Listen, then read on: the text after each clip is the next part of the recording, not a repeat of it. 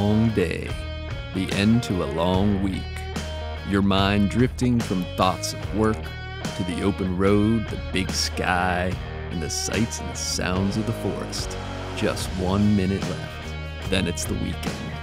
When the dust settles, it'll just be you and your desire for adventure. Welcome along on the journey. Be prepared to leave the hustle and the bustle of the city behind and embrace the freedom of God's country. Yeah, that's what I'm talking about.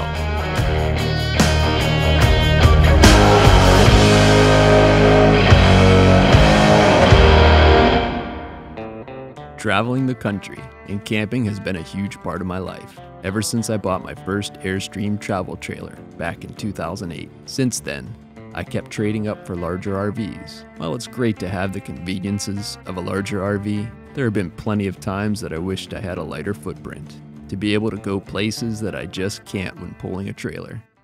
So I decided to convert the back of my 2014 Ram 2500 into a camper. After securing the appropriate permits, aka wife's permission, I started designing what my daughter has nicknamed the Tramper. After sitting down for a week or two with pencil and paper, I was finally ready to start building my ultimate truck cab camper. Now I had quite the list of things that I wasn't willing to compromise on, such as it had to double as a cozy mobile office. It had to accommodate sleeping for two. It had to have a sink with running hot and cold water. It had to have an outdoor shower option. It had to have a toilet. It had to have a nice setup for watching streaming videos at night or during those rainy days. It had to have a microwave so I could enjoy some popcorn while watching said videos. And probably most importantly, it had to generate its own electricity when off the grid. I know it was quite the list, but after weeks of planning, months of building, and about $5,000, I was able to accomplish my goal. So sit back and enjoy this full tour of the Tramper. I placed the water inlet at the end of the bed, allowing the tank to be filled only when the tailgate is down. This secures the water supply from being tampered with, and I didn't have to cut a hole in the side of my truck. Opening the first compartment under the bed reveals a portable toilet. The lid is split and hinged on different sides to allow a toilet paper holder to fold up and lean against the tailgate for easy access, and also reveals storage for extra toilet paper. I keep liners handy to line the inside of the toilet before use. Behind the toilet is another storage area where I keep sawdust, composting liners, a can of Lysol, and a privacy curtain. Composting liners may be used instead of standard liners, but with my experience, they will leak if not disposed of quickly. The sawdust is used as an absorbent to add to the toilet before use. I use the Lysol to spray off the toilet and seat after use to keep everything clean and smelling fresh. I made a small curtain to hang up if you were camping with someone and needed some privacy. This typically would only get used if it were raining or it was in the middle of the night and your guest was unable to go outside while you do your business.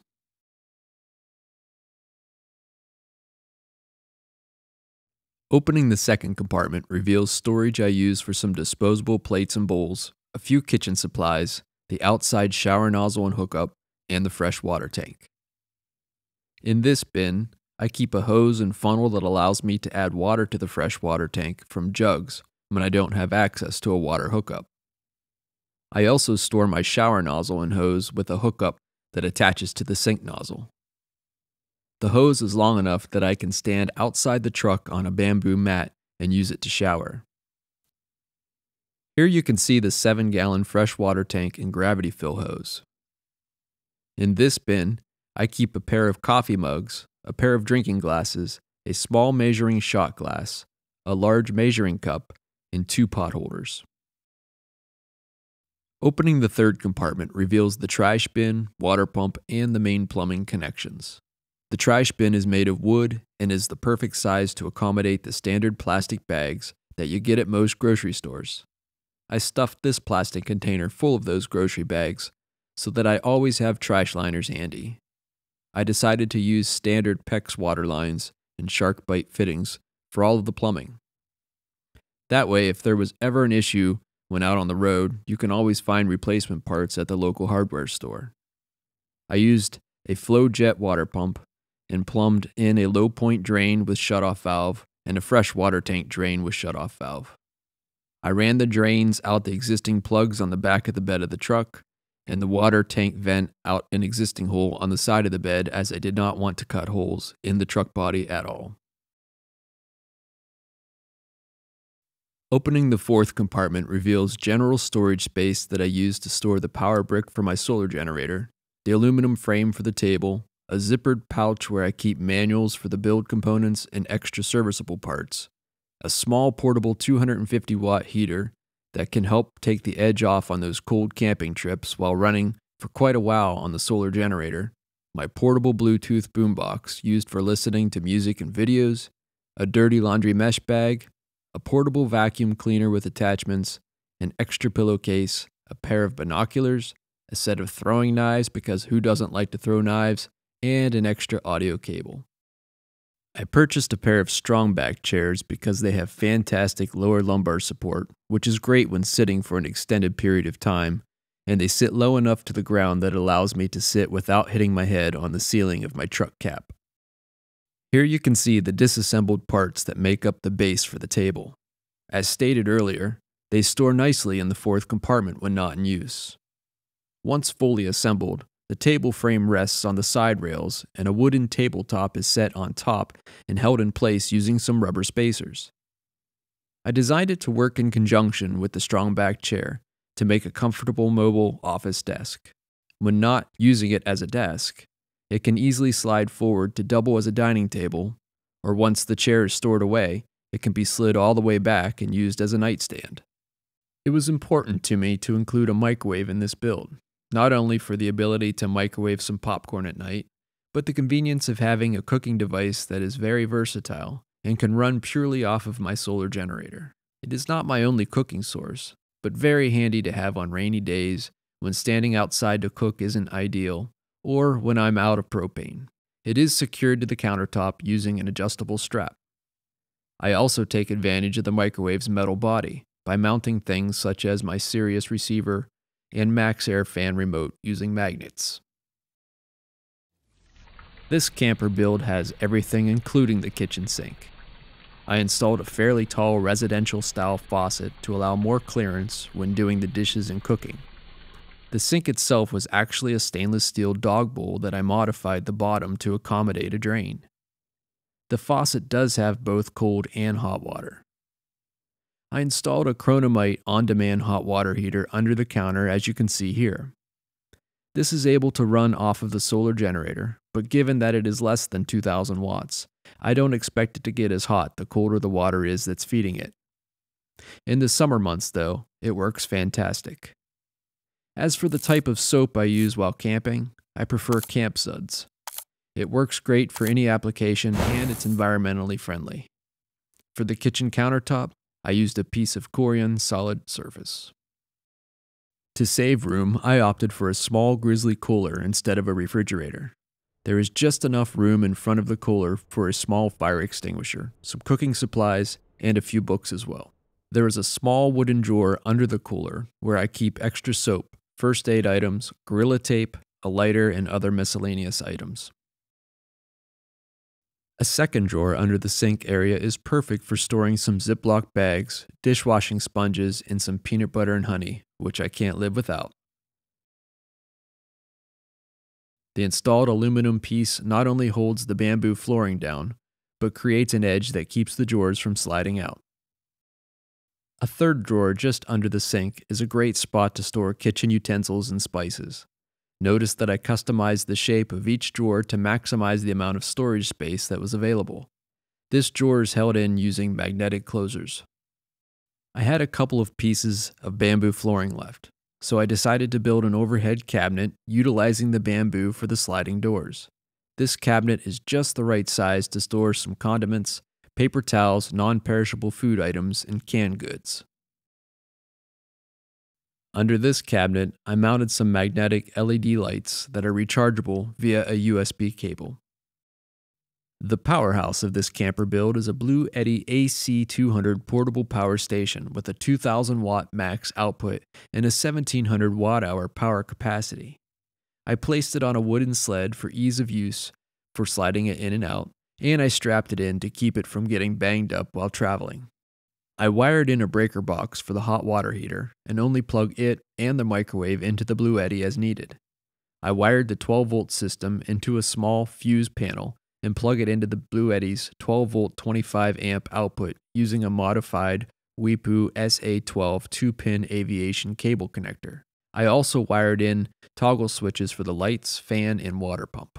The solar panels are wired into a breaker as well, so that I can just switch it on and off when I want the Blue Eddy to receive a charge from them without unplugging the panels from the Blue Eddy. I mounted 3 100-watt solar panels onto a custom aluminum frame that attaches directly to my Thule roof rack.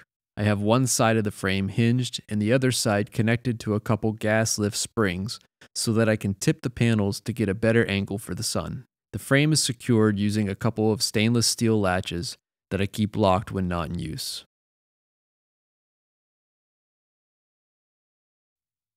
Under the back end of the truck, I mounted a waterproof 20-amp shore power hookup.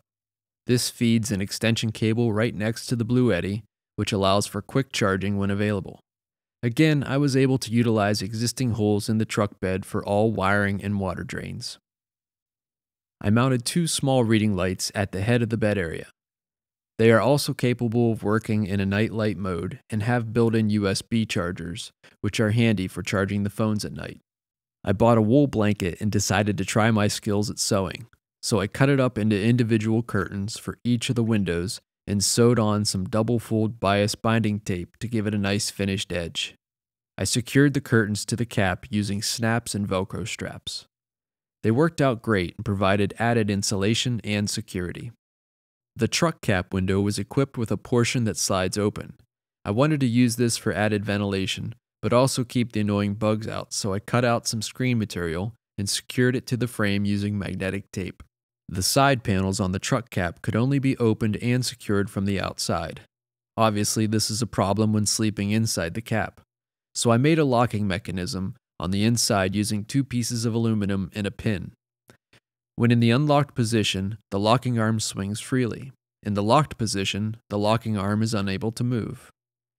As for the handle on the outside, I had to cut off of a portion of the T-section to allow it to swing in the open position without extending it outward. The back window could only be secured from the outside as well, so I made this custom locking mechanism out of a piece of aluminum that easily slides over the handle locking arm and stays secured using a magnet. Once secured, you can see that it now prevents the outside handle from unlocking the window. For ease of closing the back window, I added a finger loop, and similarly, I added a handle to the inside of the tailgate to easily pull it up into the closed position or gently lower it down. I used the Bugatti M118 as a portable sound system when camping. This thing sounds amazing and has incredible bass presence in the truck camper. I made a custom mount for it when watching a movie in bed that allows for it to hang out of the way and yet be in a great position for listening. I added an iPad mount that hangs down over the bed and allows me to use my 12.9-inch iPad for watching movies and videos. It connects to the Bugatti via Bluetooth to complete an incredible movie experience perfect for a truck camper. As for the bed, I use 3 4-inch foam cushions when one person is sleeping. I also store 4 wooden panels against the back wall, 3 of which are hinged together while the 4th isn't, because I also use it for the tabletop. With the addition of 3 more foam cushions, these panels fold out onto the side rails to form a double bed. On my Thule roof rack, in addition to the solar panels, I also have mounted a Thule awning to extend the outdoor camping space. This is a great addition to help find shade when the sun is beating down or during a light rain shower. I also attach a camping tarp to it to give some privacy when using the outdoor shower. Well, that about sums up the tour of my truck cap camper. If you made it this far in the video, I appreciate you and hope that you may have been inspired by something from my design. It still amazes me just how much can be fit into such a small space. I plan on posting more videos in the future, So if you enjoy truck camping, consider subscribing to the channel. If you like this video, please hit the like button and drop a comment about what part of the build you like the most. Until next time, Godspeed.